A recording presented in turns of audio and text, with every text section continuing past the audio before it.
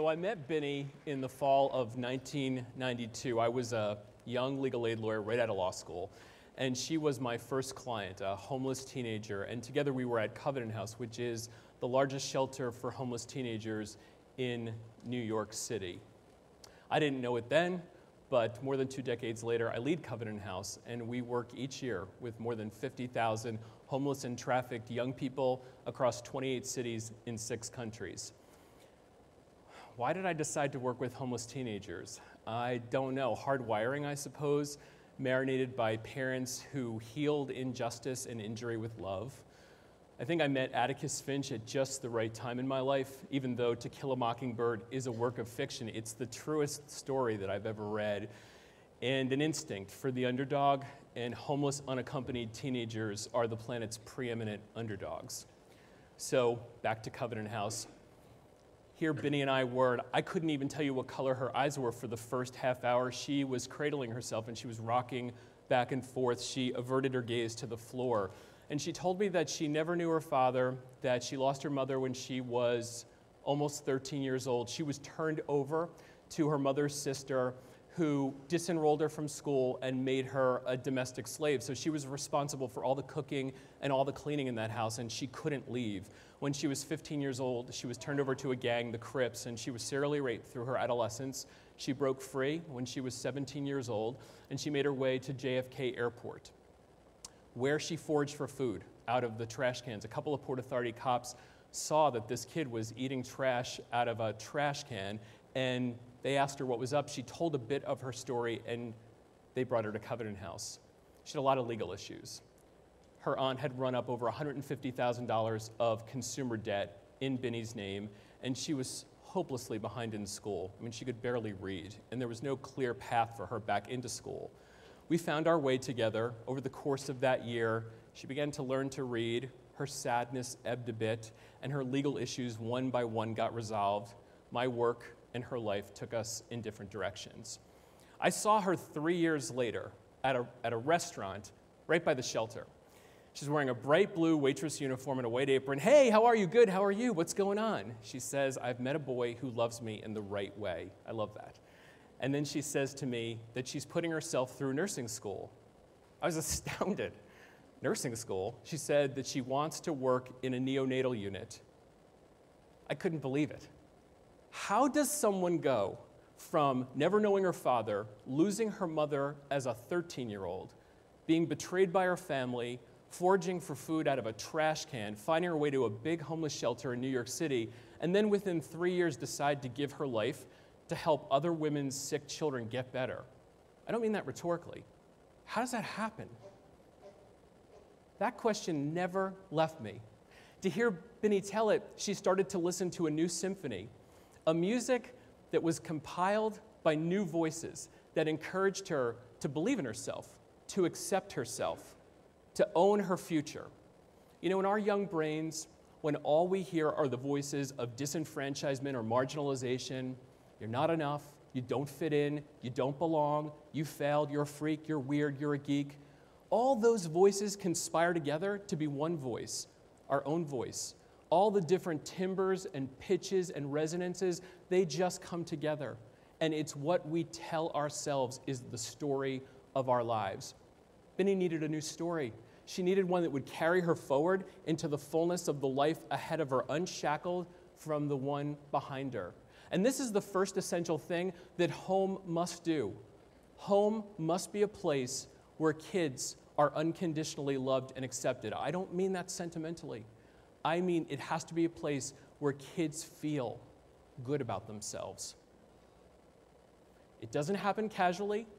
It happens only when we come together and decide to make a house a home. This is what we tried to do for Tony. He was adopted as an infant by a couple whose marriage quickly devolved into allegations of drug abuse and violence. Those folks made his life a terror. He doesn't remember a lot of hugs. What Tony remembers is fists. He remembers flinching and reeling and hiding. It was too much for his mother, and she left that house and did not return. Tony was almost 13 years old. And so, Afraid of that house without her, Tony also left and began a downward spiral. He had been the star quarterback of his 8th grade Pop Warner football team. He'd been a straight-A student, and with no time at all, he was a drug user. He was a truant and then a dropout, and he was a homeless teenager living on the streets of Anchorage, Alaska, ricocheting from alley to group home to shelter to friend's couch, and all along, he felt worse and worse about himself. Which is no surprise because all of the research teaches us over and over again that no experience has a more dramatic impact on our development than rejection by a parent, especially in childhood, and Tony felt rejected. He was alone on those streets of Anchorage, Alaska for 6.5 years. Could have died. But did he die? No, he did not. In fact, he is here today. Within a few years of his lowest teen moment, Tony became the lightweight boxing champion of Alaska. And today, he is happily married and a doting father, and 2 nights ago, he was mentoring homeless kids at the shelter in New York City. So what happened? Well, a lot happened, but the first thing that happened is that Tony was surrounded with voices and faces and people in a home, a new home, who gave him absolute respect, and he started to respect himself. Tony needed, like Benny, a new story to carry him forward. And I don't mean absolute respect in a sentimental way. I mean the kids have to know that it's okay to fall down and get back up again without shame or judgment. Life isn't baseball, 3 strikes and you're out. Home is go back to the plate and keep swinging. You're safe, you're home. Life isn't about avoiding falling down. Life is about the art of rising up again. Life is about resilience, and Tony saw in this new collection of voices, voices that didn't echo shame or judgment, but voices that kept saying, you can, you're enough, you're special, you're extraordinary. Tony saw an opportunity to pick himself up again and apply himself to the art of boxing and to excel. This is what young people need. They need to be unshackled from judgment and shame. And this is how kids emerge. Whether it is from the shackles of physical homelessness or the shackles of emotional homelessness. That's the journey for 15-year-old Maggie. Now, most folks wouldn't even say Maggie's homeless. She lives here in Monmouth County. She is a high school freshman, and she lives in a loving family. She has a roof over her head, and unlike Tony and Benny, she has always had a bed to rest on. But last year, Maggie slipped into a depression, the fog of despair that each year strikes so many girls in this country. Last year alone, 2.8 million young people between the ages of 12 and 18 were diagnosed with depression. Girls were 3 times as likely as boys to be diagnosed. Yeah, Maggie had a roof over her head, but she felt so disconnected from everybody under that roof. She was paralyzed. She was terrified by the fog, by the clouds, and her parents missed or misread all of the signs for the typical signs of adolescence. Staring off in the middle distance, withdrawal, tearfulness, irritability. What changed for Maggie? What changed for Maggie was validation. So many young people in this country are lost every single year to depression and suicide because depression is missed or misdiagnosed. Kids feel invalidated, they feel lost, they feel hopeless. Validation changes it up. In this way, Maggie and her family are the lucky ones. A long road to recovery began last year for Maggie, and she is, in this way, on her way to a future of hope and opportunity. But it began with her family and her treatment team not saying to her, chin up, don't cry, don't worry about it, don't let them get you down. Because she was down, because they were getting her down, because she was feeling tearful. Instead, her family acknowledged and validated her fear, her terror, her anxiety. And the more that her family validated, the more connected to them she became. Society puts so much pressure on parents and coaches and grandparents and mentors and teachers to have all the answers. to be the fixers. It's unrealistic, it sets us up for failure, and it invalidates kids. Our invitation as adults who love kids isn't to have all the answers. It's to be company. It's to be encouraging. It's to set boundaries and structure and to be loving. It is not to shame. It is not to instantly fix. Validation is the key.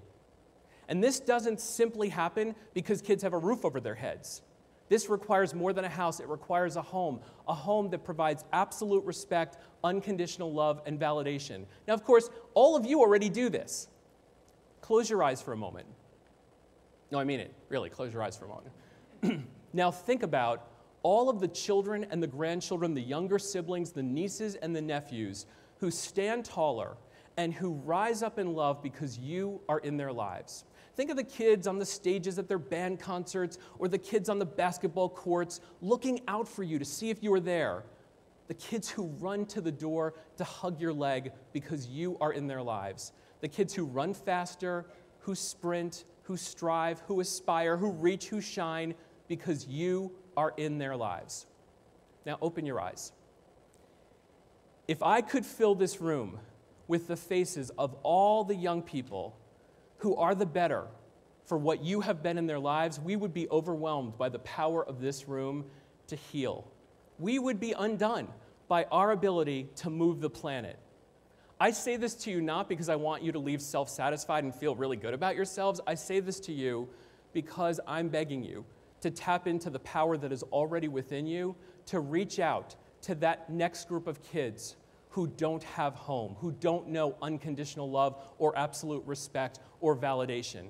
For all the kids out there who languish in foster care, who bounce from group home to residential treatment center, and who have no sense of family other than strobe flashes of maternal and paternal love. For the kids who can't find community at home, so they look on the streets for it, in gangs. For all the young people getting bought and sold. For young people who are sinking down the rabbit hole of despair and depression because of their undiagnosed anxiety and depression. For all the young hearts who need our old hearts to tell them, you are enough, you are beautiful, all will be well. I ask you to come together and make home possible for them. This, my friends, is how the world gets to be a better place. And I know this to be truth from more than 2 decades of learning from and loving kids. I know this to be true because home is the scaffolding of my life. And this is more, my friends, than just about how do you make a home. This is about how do we make hope? How do we fill the planet with hope? How are we oxygen for kids and helium for their dreams? And I know this because Tony is my friend.